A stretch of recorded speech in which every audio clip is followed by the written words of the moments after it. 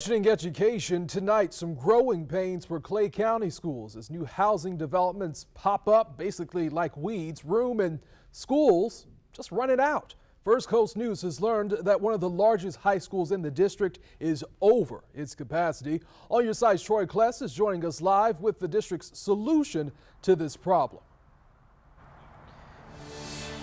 Yeah, that's right. Currently, Oakleaf High School, again, the newest in the county, which was built around 10 years ago, again, over its limit currently. Here, if you want to just take a look at the school behind me. Now, I spoke to a student here earlier this afternoon, and they say that even despite the COVID-19 pandemic, students are taking notice of the crowds in the classroom. Students leaving for the day at Oakleaf High School. Akia Gray, a junior, says this year has been like no other because of COVID.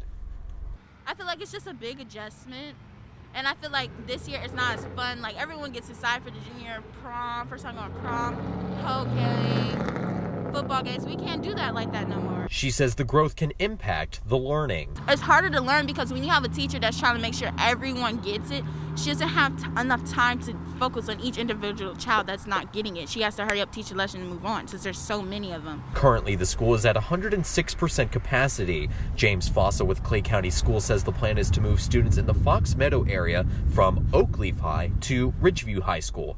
Oakleaf High experiencing exponential growth, he says. I'm talking to the principal. He said that he's got teachers in every room possible that he can to try to get teachers into. It's a space issue as well. And we don't want to be adding portables.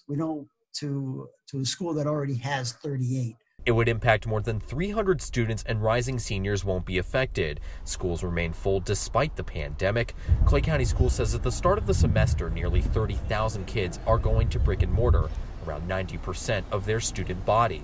Gray's wishes for more teachers to help those dealing with dozens of students. She also thinks a different social setting would be an adjustment. We got these masks, so we already don't want to talk, so you feel isolated and alone. If someone took me out of school and told me to go to a whole different school where I know nobody, I'll feel sad, like I'll be socially awkward. I don't know anybody there. Now, this change would take effect for the upcoming school year, and in talking with the district, they say during a community meeting they held that the feedback to this proposal has been positive. The school board expected to vote on it at their next meeting in March. We're live in Clay County. Troy Kless, First Coast News, on your side.